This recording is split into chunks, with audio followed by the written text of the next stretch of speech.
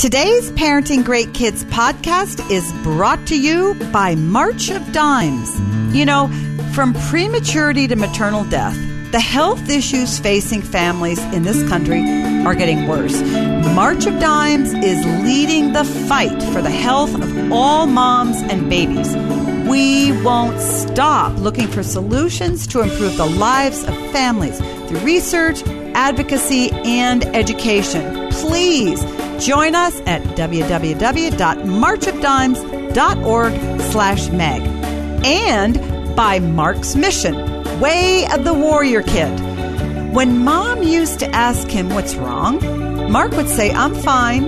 But with math, gym, and the class bully, Marc wasn't fine at all. Until his Navy SEAL Uncle Jake came to visit. #1 New York Times bestselling author Jocko Willink is back with an empowering book about going from wimpy to warrior. Marc's mission, Way of the Warrior Kid. Visit WayOfTheWarriorKid.com to learn more. For 30 plus years, I've seen every type of child grow up. Instead of giving me what I wanted, she gave me what I needed, which was truth. Don't let emotions win. Let truth win. Do your very best, and you should have a lot of fun while you do it. And the better you get at something, the more fun you're going to have at something. You moms and dads are wired with everything you need to be a parent to a great kid. Welcome to Parenting Great Kids. This is episode number 54. I'm your host, Dr. Meg Meeker, and have I got a show for you today. We're going to be talking about raising kind kids. I have an awesome guest, Dr. Tom Lickona. And friends, when I interviewed Dr. Lickona, he had so much to say that I said, we're going to do a 2-part podcast. So today is episode number 54. It's part 1 of my interview with Dr. Tom Lickona. So listen to this and make sure you listen to episode number 55, which is the second part of my conversation with Dr. Lickona. We're going to be talking about raising kind kids. Tom has his PhD in developmental psychology. He is a professor of education emeritus and founding director of the Center for the 4th and 5th R's, Respect and Responsibility, at the State University of New York at Cortland, where he's done national award-winning work in teacher and parent education. The book, Moral Education, a Handbook, calls Dr. Lickona the father of modern character education. A past president of the Association for Moral Education, Dr. Lickona speaks around the world on fostering moral values and character development in schools, families, and communities. His center's work was the subject of a New York Times Magazine cover article called Teaching Johnny to Be Good. As always, I will share my points to ponder for you to start using right away. And remember, don't just download these episodes. Click subscribe. When you do that, you're joining my parenting revolution, and every new episode will automatically show up in your subscribe list. I promise you won't regret it. And we'd love for you to write us a review on iTunes and let us know what you think. Also, we're on iTunes, but the Parenting Great Kids podcast is also available in the Google Play Store and on Stitcher. So no matter where you get your podcast, subscribe today and don't miss a single episode. Parents, do you get sick and tired of hearing your kids argue, of your kids never listening to you? Or do you feel sometimes that life at home is just out of control and negative? You know what? My husband and I raised 4 kids, and now we have a bunch of grandkids. I get it, and I can help you. Check out my great new course, Discipline with Courage and Kindness, right on my website, Meg Meeker MD, and let's help bring more order and more fun back into your parenting. So parents, thanks for listening. This is episode number 54. Stay with us. Now, my points to ponder. Point to ponder number 1, teach kindness. You know, I think one of the most disappointing experiences a parent has as a young parent is the first time you see your 2 or 3-year-old be mean to another child or a sibling. You know, every one of us parents wants to believe that our wonderful children come out with a heart of gold, full of grace and kindness and selflessness. But the truth is, that's not the way it is. Our children are born with a wonderful capacity for kindness, but a capacity for cruelty. And this doesn't mean that if you have an ornery child or your kids fight at home all the time, that they're mean kids or that they're hopeless. That's not true. The truth of the matter is kindness is something that has to be nurtured and taught. Sure, some kids are more naturally kind, their personalities are kinder, and some kids aren't. But our job as good parents is to teach every single one of our kids to be kind. So I have a challenge for you. 3 times a week in the next month, have your family sit together for a dinner, lunch, breakfast, a game, a family meeting, it doesn't matter, and have each child say something kind or positive about his or her siblings. And it wouldn't hurt to have your kids say something kind about you as well. And then I encourage you, mom or dad, to do the same things back to your kids. Here's a tip. You might want to warn your kids ahead of time this is what you're going to do so that you can give them a little bit of time to think about what they'd like to say. It can be pretty funny if you just ask kids on the spot to hear what they have to say. I remember one little friend of my son's, his mother did this and said, I want you to say right now something kind to your sister because you're not being nice to her. And he looked at her and he said, I love the way your teeth look when you eat egg salad because your braces make all the eggs stick. I mean, everybody's roared laughing. Point to ponder number 2, model kindness. You know, our kids really are sponges and they're imitators. They mimic our words, our body language, inflections, and mannerisms. And you have heard me talk about how identity forms in our children. Have heard me say that our kids watch us for clues about what we think about them and about life. So pay attention to how you talk to your kids, how you talk to your friends in front of your kids, how you talk to your spouse. You may find that sometimes you speak a little more critically than you want to, or that you're constantly adding comments on how your kids or spouse could improve. If you're temperamental and critical, pay close attention to the thoughts that float into your mind before you speak and ask yourself, do you really want to say the things you're thinking? You know, we mothers typically overspeak to our kids. We feel if our kids don't get it the first, second, or third time, we'll tell them 15 times. And this drives our kids crazy. So be very careful not to overspeak and also on how we speak. Because sometimes when we don't want it to, a lot of criticism comes out. So train yourself to be deliberate in making kind comments to everybody in your house. One more thing. It's really important to be kind to your kids and your spouse. It's also important to say kind things to yourself or about yourself out loud so your kids hear you say, you know what? I just made an awesome dinner. Or, man, I learned a great lesson at work today, or landed a great deal. You know, we teach our kids how to treat themselves, so you need to model kindness, not just to family members, but to yourself as well. Point number 3, expect kindness in your home. Let everybody in your home know that the house rules are that we are to speak kindly to one another. You want your home to be a place of comfort and respite from a really hard world for everybody in the family. And so home needs to be restful. It needs to be safe. It needs to be a comfortable place. Yeah, it's a place where everybody argues sometimes, but fundamentally you want it to be a comfortable place for everybody in the home, where they feel they can be who they authentically are. So tell each of your kids and your spouse that kindness needs to be represented and practiced. Let them know that school, athletics, and any other activities may be places where a lot of criticism goes on, but when they come home, the criticism stops. This is a place where we build each other up, We have one another's back. We can disagree on anything we want to disagree on, but at the end of the day, we're family. We have one another's back. We respect each other, and we're kind to one another. And the cool thing about kids is when you raise the bar on their behavior, that's where they go.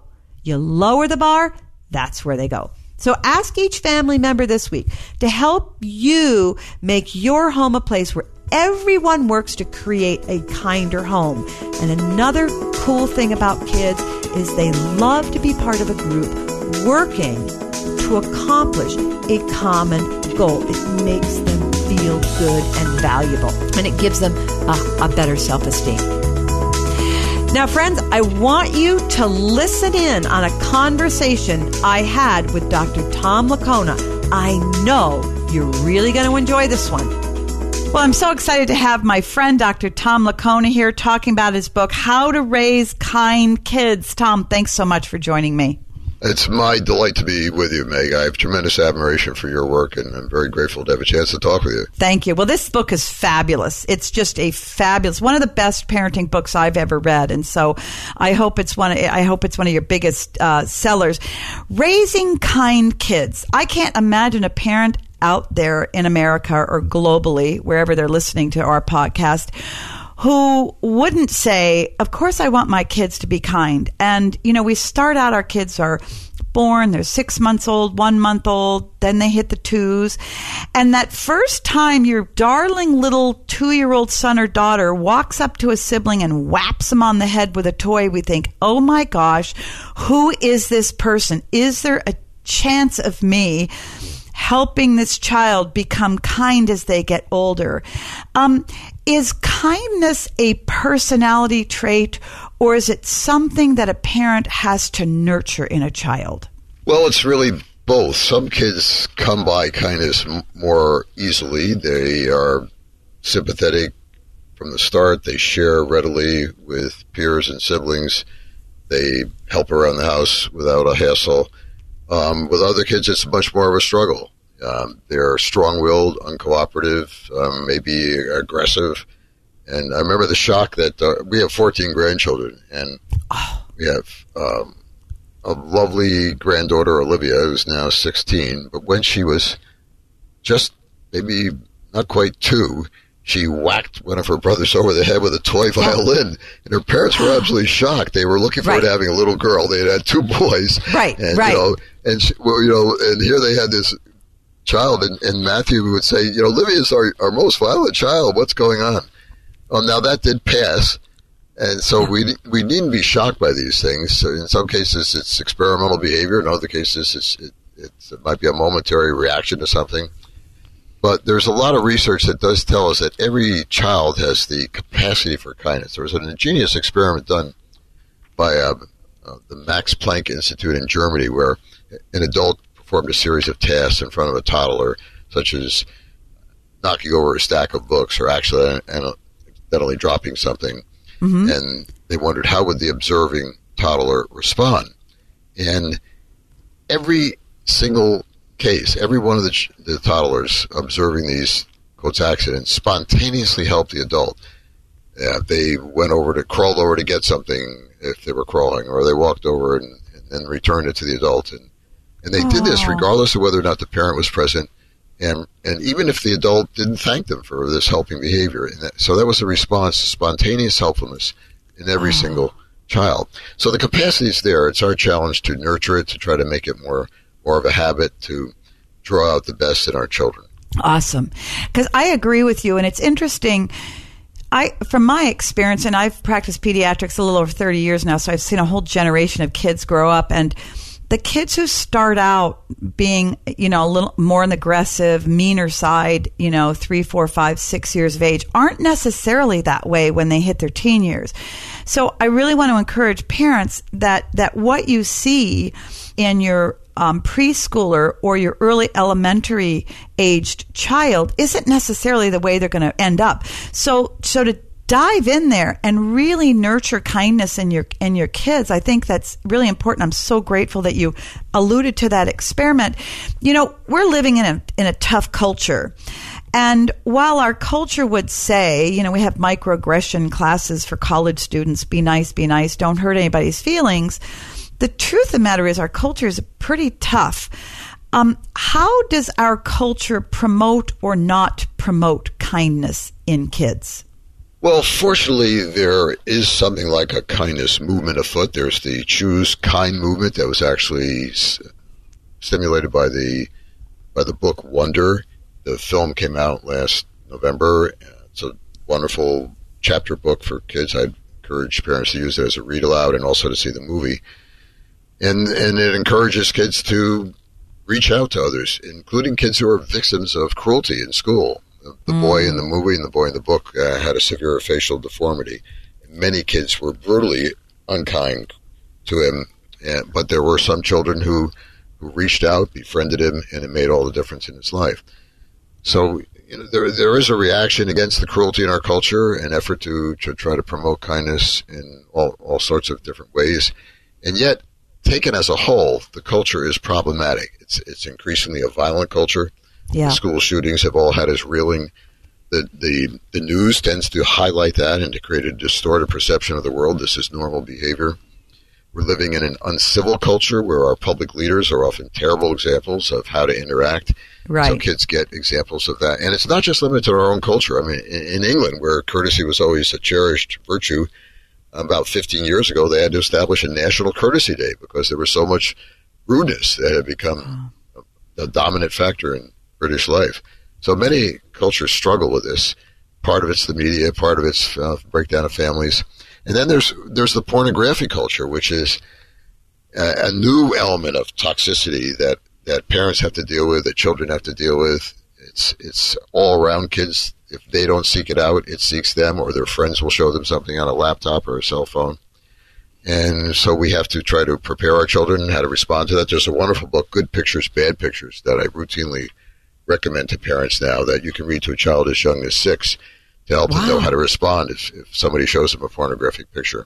Yeah. So it's a tough culture, tougher to grow up in, tougher to parent in. I think that's a real difficult tension for parents to hit there, between wanting to be kind, wanting to be generous, wanting your child to be kind, generous, and loving, and yet at the same time not being overly ambitious to please people. You know, you want to sort of trust people, but they also have to be on guard.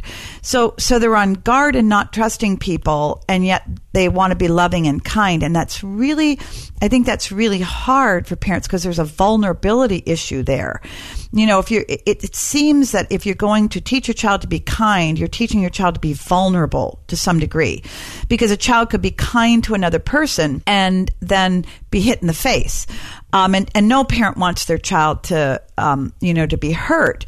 So how do you help parents say, okay, I'm going to teach you to be loving and kind and generous and giving, and yet at the same time protect yourself from being hurt by classmates?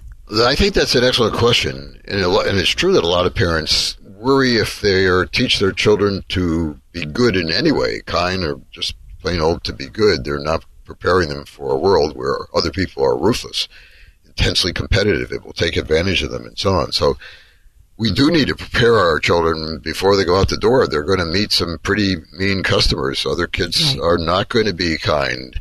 Even kids sometimes who are being raised by well-meaning parents still have the capacity for cruelty. And then there's the behavior of the pack. Children in groups often behave at the lowest level because of the peer influence. So we need to prepare our children for that, to even role play how to handle a situation where somebody comes up and pushes them into the mud on the playground or calls them names or whatever, and to know to, first of all, go and seek the help of a trusted adult, a teacher. Second, to be with a friend, because kids who are alone are much more vulnerable, likely to be picked on by bullies than kids who have a friend with them. So to have an ally, to tell you what has happened so that you're in the loop and can respond and counsel them and so on.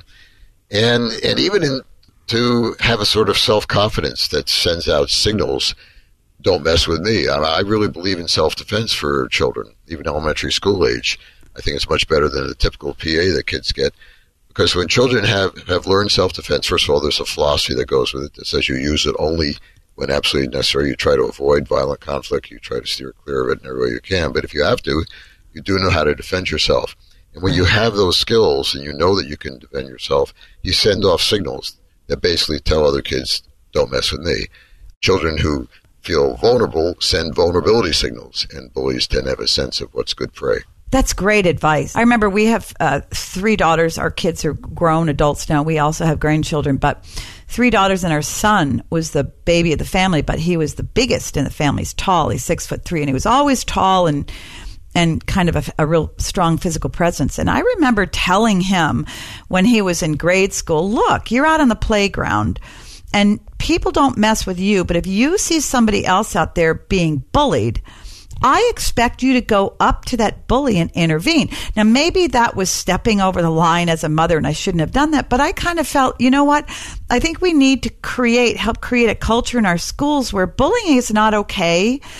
And if someone is caught bullying, that somebody's going to say, hey, knock it off. You know, that I expect you, son, since you give off this air that nobody should mess with you, to sort of extend that to students who might be more vulnerable. Because, you know, in middle school and junior high, some boys are 4 feet tall, some boys are 6'5", and they're all the same age. It's really, really, school's just hard for kids.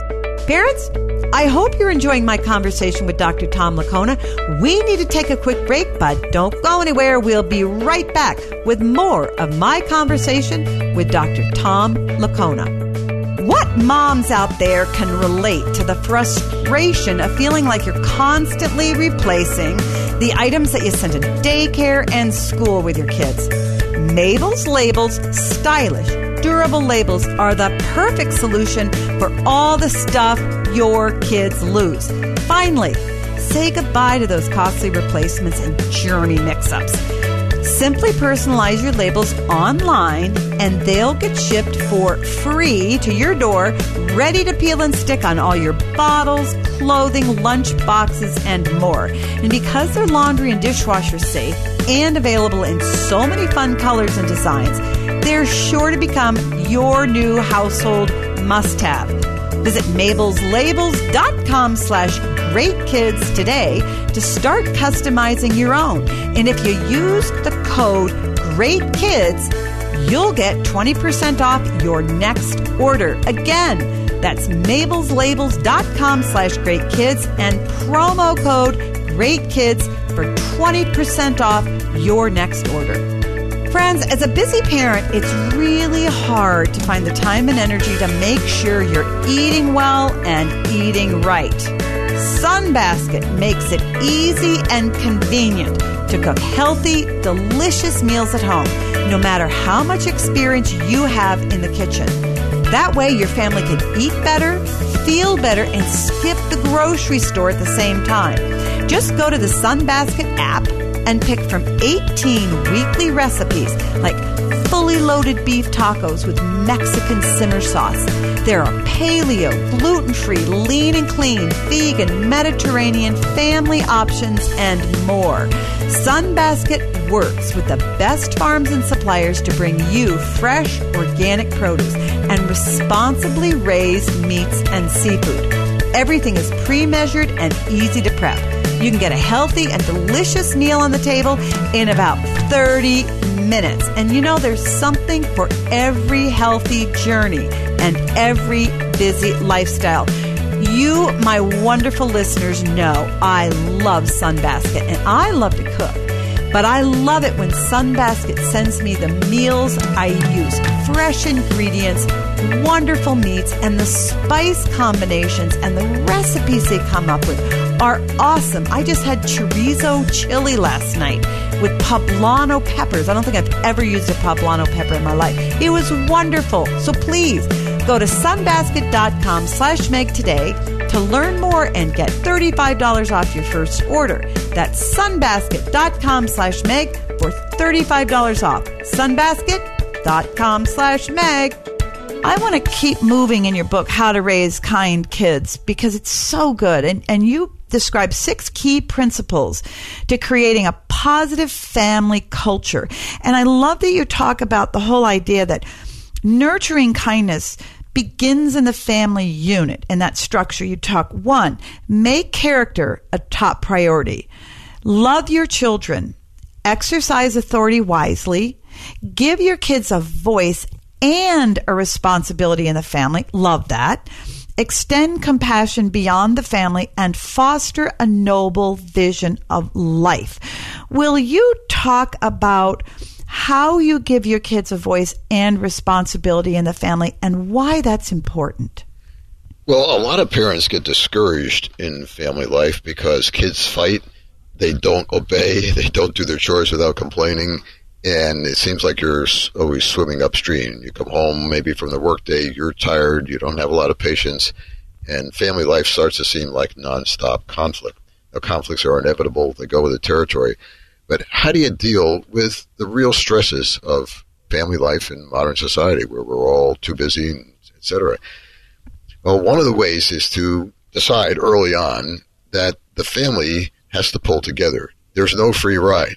There's no free lunch. Kids have a role to play, a contribution to make. A lot of parents make a huge mistake of not expecting kids to do chores, or if they do chores, they pay them. The chore is the way a child gives back to the family. They get a roof over their head, meals on the table, bed to sleep in, people who love them, and so on. A chore is a simple way of saying, hey, I'm on the team. I do my part. And kids feel proud in that. You can give that sort of responsibility really early in life, even to quite young children, for example. Here's a mom who speaks of how she started that sort of training with children even in the preschool years. She said, ever since my kids have been able to walk, I made them pick up their toys. When we were expecting another baby, I explained I'd be very busy with the baby. I would need their help. My 3-year-old brings the wash down every day, gets the diapers when I need them. He feels good about helping be part of the family, and he understands that by helping me do things, he gives me more time to do things with him. So the responsibility thing is hugely important. Now, the voice in the family is also critical, because kids are like us. We don't like to be bossed around. We like to be able to have a say. And you can work out a system for chores where children have input. You say, okay, who's going to do what? How do we make this fair? And they have a voice around the table. And then you can involve them in changing it up. Okay, is this time to rotate chores? What can we do to make things a little more interesting next month? So there's no negotiating whether or not you contribute to the family. What is something that's up for discussion is what's a good system, what's a fair system. Yeah. Kids can have a voice in that. And when they do, they start to feel ownership. And you're bringing them into the role of being co-creators of a happy family. That's not all on your shoulders. The message is, if there's a problem, we have to fix it through a family meeting, through this kind of discussion. And this is a team. We're all on it. I love it. And a lot of times parents will say, but, when I tell my kids to do chores or I give them a list, they argue and they fight and they make life so miserable, I give up. And I said, don't give up, because you're robbing them of something that's critically important. And I love how to describe that. Kids need to know they fit somewhere. They need to know that they're an integral part of a bigger unit, and that unit has to be the family. And I fear sometimes that parents who are very tired, maybe they're both working full-time outside the home, they spend a couple hours in the evening at best with the kids, and they're just trying to sort of do damage control and get by. And to really sort of try to push through that and say, please, please, your kids will wear it as a badge of honor if you expect participation and you expect them and say, I need you here. I need you to do your laundry, to help cook meals, whatever it is. And they really do wear that as a badge of honor. I also think sometimes parents are afraid to give their kids a voice because they don't really want to hear what their kids have to say, because sometimes the kids are going to be very critical, cynical, they're going to fight. So how do you encourage your kids to sort of have a voice and express their opinion, but do so in a way that's tolerable for everybody? Well, you teach ways of talking in a respectful manner. If you're going to do family meetings, which is one of the, I think, the master strategies that can really improve the quality of family life, teach character, give kids listening and speaking skills that will serve them for a lifetime. you have to lay down some ground rules. All right, what's going to help us have good talking, good listening, and have a discussion that's really a cooperation to solve a problem. Family meeting is not about blaming anybody. It's about how to make next week better than last week, solve a problem that we were struggling with, bedtime hassles, struggles getting off to school, fights over screens, whatever the problem is. How can we make next week go more smoothly? But you need ground rules for discussion in order for the interaction not to slide into finger pointing and accusation.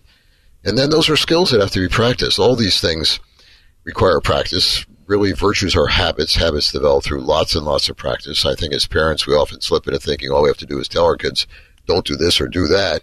And we hear ourselves saying, how many times do I have to tell you that? Da, da, da, da? Right. Well, words don't do the whole job. We know if we teach our kids a sport, how to hit a ball or play any kind of a sport, shoot a basket, that requires tremendous amount of practice. You gradually get better at the skill. You need corrective feedback, and with time, it becomes part of what's natural. Same thing with character.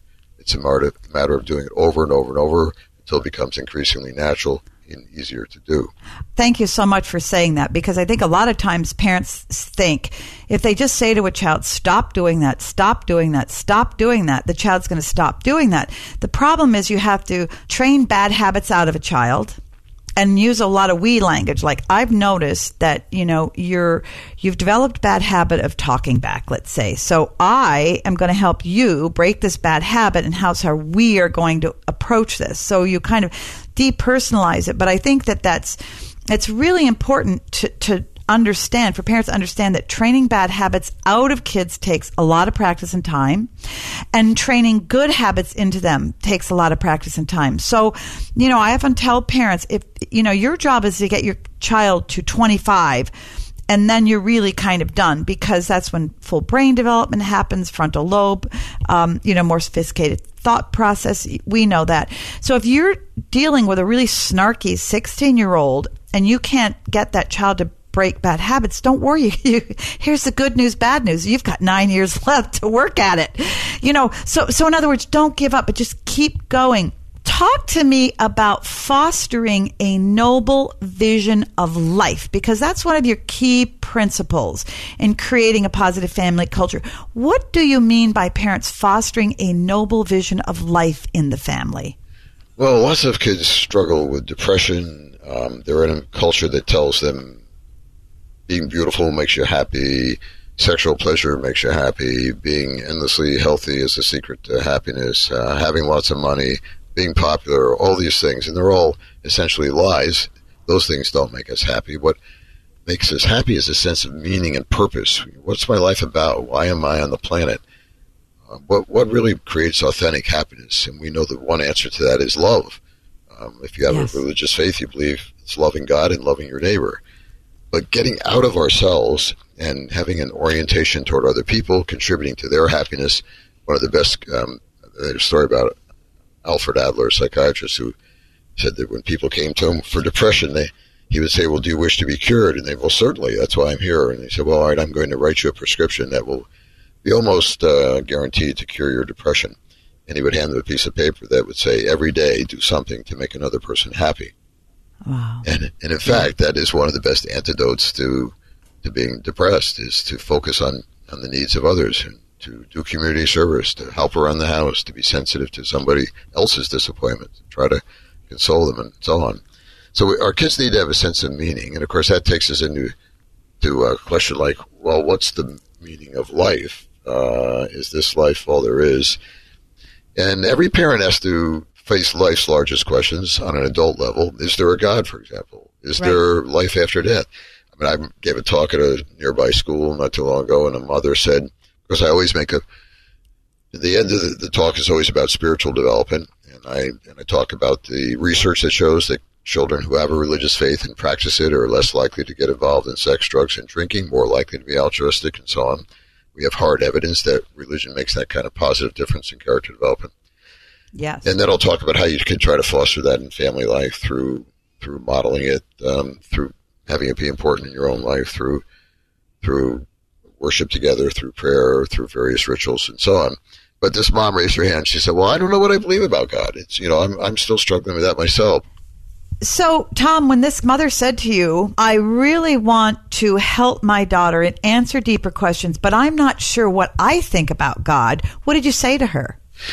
Well, she wasn't sure how to start the conversation. So I said, look, be honest. Just tell her the truth. Say, this is the biggest question there is, probably. Is there a God? What does it mean for me? And I don't know what I think. I'm struggling with it. But it's not a question you can not deal with if you're a thinking person. So just be honest. Tell her what you're going through. But you want her to have the experience of thinking about this and going to church so she has a basis for making an informed decision. And so that's how I encourage the mom to approach it. And if she took her daughter to church, I think one of the things that she would immediately feel good about is that there would be a support system for staying out of trouble, for treating people well, for getting involved in healthy activities like service, for not messing around with sex, drugs, drinking. Because the research shows that kids who do practice their faith, as I mentioned, are less likely to be involved in self-destructive activity. And it's because they choose friends who are not doing those kinds of things. And young people need friends who share their values and keep them on the straight and narrow.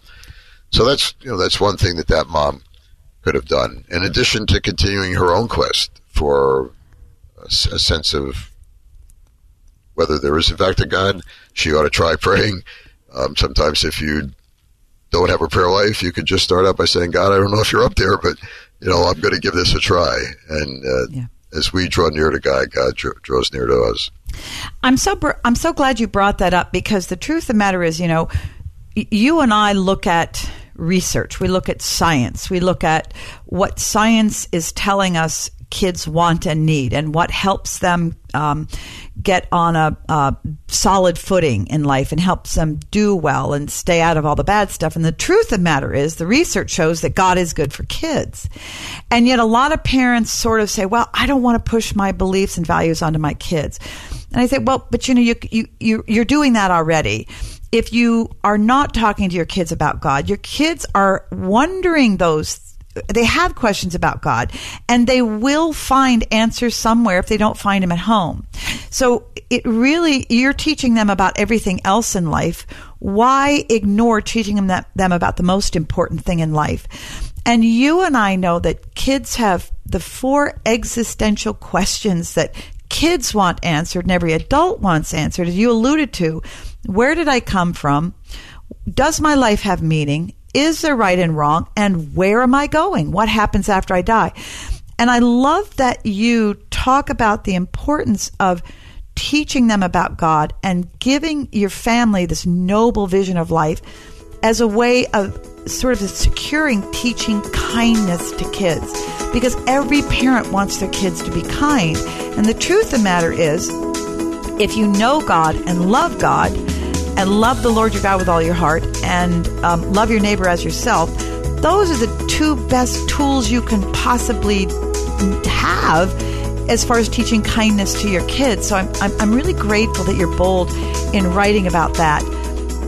All right, parents, time to get social. I want to hear from you and interact with you. You know I love answering your questions. You can connect with me on Facebook, Twitter, and Instagram at Meg Meeker MD. Or if you have a question, send it to askmeg@megmeekermd.com. Today, I have a great question from Michelle.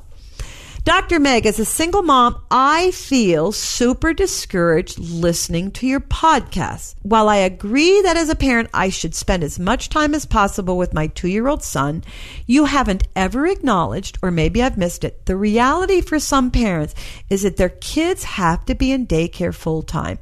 I don't get child support, and while I try to have good, strong male role models for my son, his father, a pastor, wants nothing to do with us.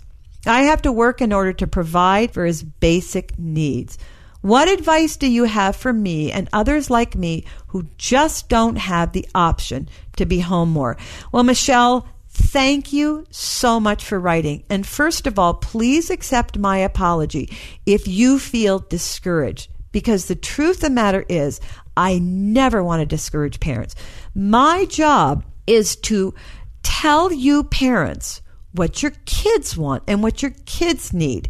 And you, as a single mom, have an incredibly hard life, and I in no way want you to ever feel judged. I have the utmost respect for single moms and single dads.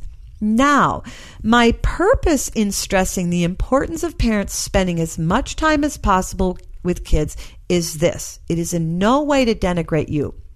There are many voices in your world and in every parent's world convincing you, parents, that your kids really don't need to be with you. They're better off on soccer fields, with friends, doing athletics, arts, crafts, ballet, whatever you think. And this is not true. Also, there is a lot of competition for your son's attention. Electronics, sports, activities, school, on and on and on. And what I've learned over the past 30 years of watching a whole generation of kids grow up is this. Strong character and emotional health develop in kids from a good relationship with their parents. Not on soccer fields, at play practice, on social media, playing video games, or whatever 1 out of 100 things they could be doing. And many parents feel that their kids don't need much time with them. And this isn't true. That's why I drill down on the message that your kids need face-to-face, in the room, time with you as much as possible. Also, there are many parents who choose to spend many, many hours away from their kids every week, and they fail to realize that kids want more time with their parents. That's not your situation. You're trying to survive, and your son will soon know that you are away from him at work, not by choice, but because of necessity. And this makes an enormous difference. You know, kids get what makes the family run. Kids get when their parents want to be with them and when they don't want to be with them. And I want you to go back and listen to my podcast with Christy Wright and Rachel Cruz. Here's why. Christy Wright grew up with a single mom who took her to work with her because she paid all the bills and she worked very, very hard. And she took Christy to work with her, and she ended up being the greatest role model in Christy's life. And Christy now, as an adult, has a very successful business, credits her mother with teaching her and showing her how to work hard. And she also has a fabulous relationship with her mother. So here's the thing, Michelle. Be encouraged. You are a really dialed in mom, and that's huge for your son. And that tells me you're an awesome mom. So when you're with your son, make the time count. I think you're already doing that, and I think you know that. Be present when you're with your son. That means don't read your emails. Don't veg out in front of the TV. Don't be on your phone the whole time. Be present with him. And also, as hard as life is, make time for fun with your son. You know, schedule in some fun. Go on bike rides. Go to the park. Go to a movie. You know, just enjoy him, because at the end of the day, what your son really wants is he wants a mom who works hard for him and for the family. And he also wants to know that you enjoy his company. Your son is going to fly. He's going to be great. I hope that helps, and I hope that encourages you. And remember, parents, as long as our kids know that they are always our number one priority, they'll do really well in life. Parents, you know I love answering your questions, so please keep sending them in to me. You can email me any question. Nothing is off limits to askmeg@megmeekermd.com. Again, that's askmeg@megmeekermd.com. I want to thank my awesome guest, Dr. Tom Lickona. You need to check out his book, How to Raise Kind Kids. He has written a lot of other wonderful books, but that is one of my personal favorites. So, before we go, let's recap my points to ponder. 1, teach kindness. 2, model kindness. And 3, expect kindness in your home. So until next time, parents, always remember, great kids are raised, not born. Hey, this is Bobby, producer of Meg Meeker's Parenting Great Kids podcast. We hope you've enjoyed listening, and thanks to you, Dr. Meg's Parenting Revolution has grown to over 1 million downloads. You can like Dr. Meeker on Facebook and follow her on Twitter and Instagram at Meg Meeker MD. As a reminder, go to megmeekermd.com and sign up for her newsletter for giveaway opportunities and updates. And don't forget to share the podcast, write us a review, and click subscribe so you won't miss an episode.